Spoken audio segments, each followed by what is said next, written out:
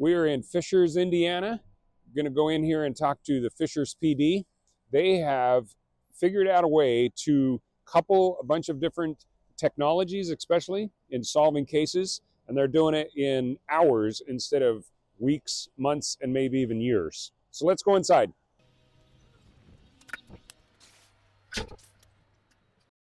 My name is Lieutenant Jim Hawkins with the Fishers Police Department, Fishers, Indiana. I'm the supervisor of the Forensic Services Unit assigned to the Investigations Division of the Fishers Police Department. I've been with the Fishers Police Department for 19 years. So essentially, a case will come in with physical evidence. The case will be assigned to a criminal forensic investigator with the Forensic Services Unit. The investigator will evaluate that individual case, the individual items, and will determine the processing that needs to be done to get us the best possibility of fingerprints or DNA. When a piece of evidence comes in, say typically if we're searching for DNA on it, but we don't have anything visual, you need distinct, blood stains. So we would be looking for touch or transfer DNA on an article of clothing. That piece of evidence will go through the vacuum metal deposition process, which will allow us to visually see where that transfer DNA is at. From that point, depending on what the piece of evidence is, it'll then go over to the DCS-5 unit, which will be used for any kind of enhancement of potential fingerprints that might be there, and also additional photo documentation can be enhanced with the DCS-5 and allow us to have proper photo documentation that we can use during the court process.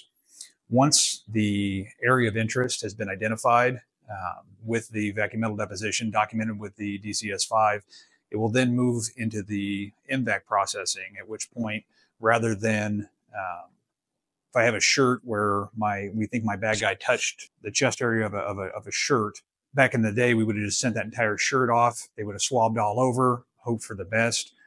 By visually enhancing and documenting where that transfer DNA is with the vacuum metal deposition, rather than just processing an entire shirt, we're using the M-Vac to go over specifically the areas of interest where we can visually see that DNA transfer to try and cut down on cross-contamination, specifically collect as much of the bad guy DNA as possible. Once that process is completed and the M-Vac system is collected its concentration filter, the concentration filter will be extracted by the criminal forensic investigator, and depending on what the level of DNA collection is, so if it's a single source DNA such as blood, seminal fluid, other bodily fluids, and depending on the quantity that is there, the criminal forensic investigator will elect whether to take a sampling of the M-Vac filter for the rapid DNA instrument, or whether to just collect that filter as is and send it off for conventional DNA testing.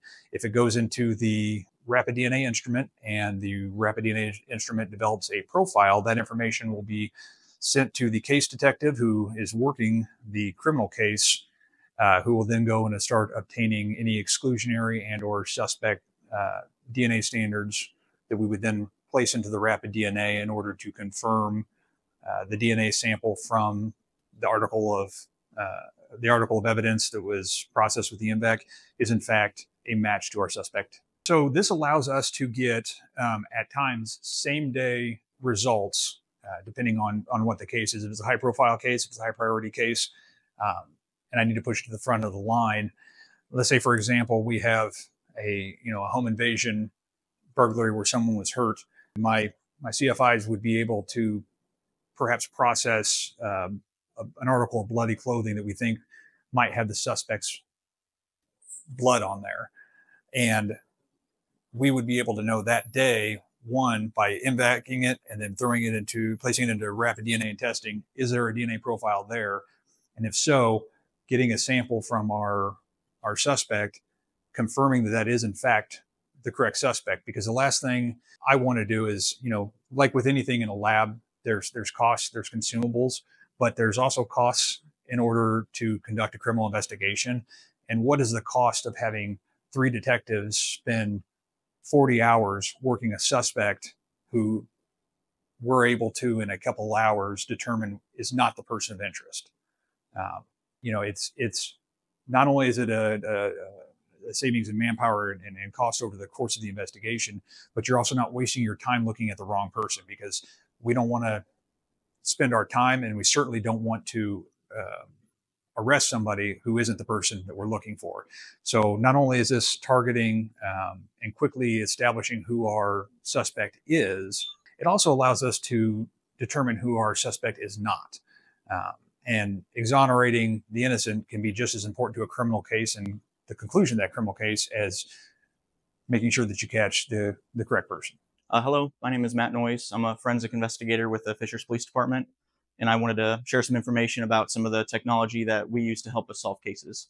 So this is a pretty common piece of evidence that we may find. So when we're investigating a burglary or some sort of assault, it's pretty common for us to find some sort of clothing that may have been left behind.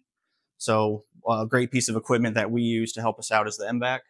So anytime we find a piece of clothing, we'll first inspect it to see if there's any sort of biological fluids that are on there.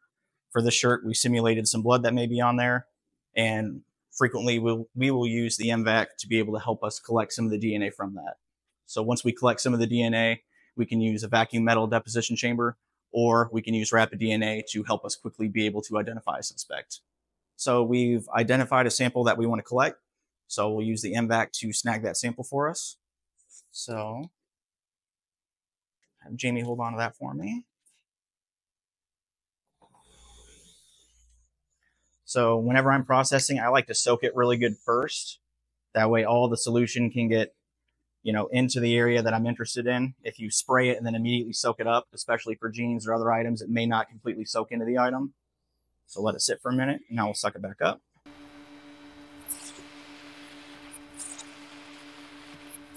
And as I'm collecting the sample, I want to overcross the areas so that way I don't miss anything. And once I get all the spots I'm interested in, I'll go back through a second time to make sure I get everything that's been soaked into the shirt. Even if you can visibly see the stain, you're still M-Vac. Yes. So we still like to use the M-Vac because the swabs work great for a lot of surfaces.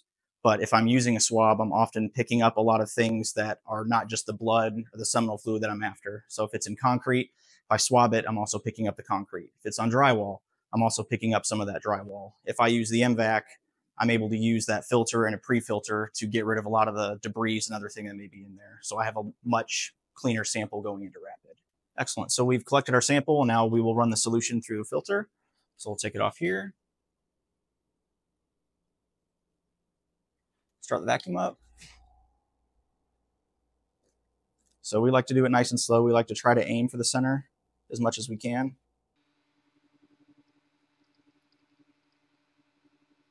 And then we'll repeat this process 3 times. If there's a lot of debris or a lot of other things that's stuck in it, it'll go through a pre-filter first, and then we'll put it through this filter. So the filter's ready to go. So after it's dried, we'll cut it out. So we'll use this sterile scalpel. I like to hold the scalpel kind of at the edge of the cup on the outside, so that way I can get the whole filter, and I'll just rotate the cup all the way around.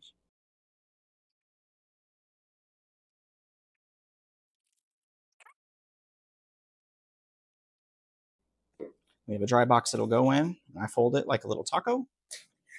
There we go, and this will get sealed up and go to the police lab for analysis.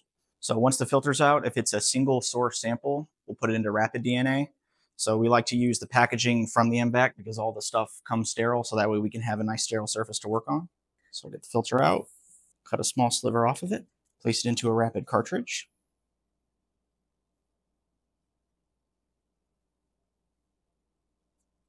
And I'll have a swab that I'll push in to hold it in place, and it's ready to go into Rapid.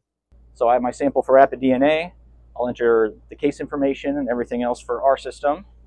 Place it in.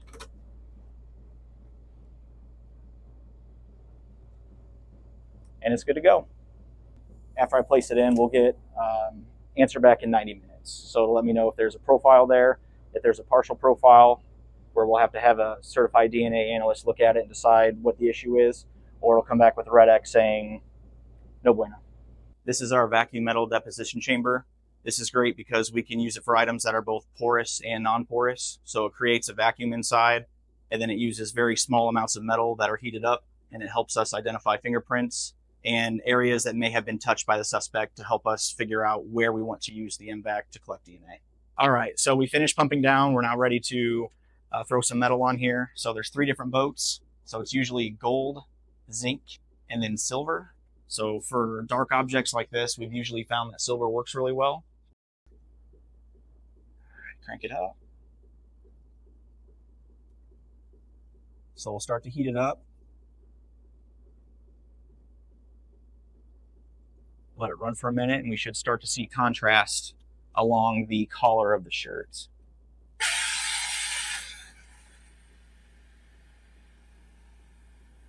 So you can see the sides of it, they're starting to turn yellow and then purple. All right, open it up, see what we got. So you can see where we ran the VMD and then where it was folded to where the metal wasn't able to make it. But you can see on the top here where it kind of turns this lighter blue. This is where we'd be interested in swabbing. So we also look at the reports to see where the person may have been touched or where we may be interested in. But this way we can focus on a single area rather than trying to collect a sample from the whole shirt. So if we find a fingerprint or find other evidence that we may want to get sent off for comparison, we use the Digital Capture System 5 or DCS 5. This is great because it has a very high quality camera and also has enhancement features on it as well. So if I find a fingerprint that I think is suitable to send off, I'm able to capture it easily, back it up, and then be able to send it for comparison. It's given us more options, and that's what's great. So before, Jim mentioned swabbing clothing. I mean, that was kind of the standard for a long time, where with this, I mean, we're not only swabbing clothing, we can do blankets, couches, interiors of cars. So it just gives us one more option to be able to collect DNA. Same thing with the VMD or with the Digital Capture System 5. It just gives us more options to be able to get more evidence to be able to identify suspects or folks that we may want to have investigators follow up with. So how has that changed, the speed that you've been able to solve cases? The speed has been awesome. So especially with Rapid DNA, it gives us suspect information a lot quicker. And then anytime we have evidence that before we may not have been able to do anything with, we're now telling officers, absolutely collect that. There may be an option for us to be able to identify somebody.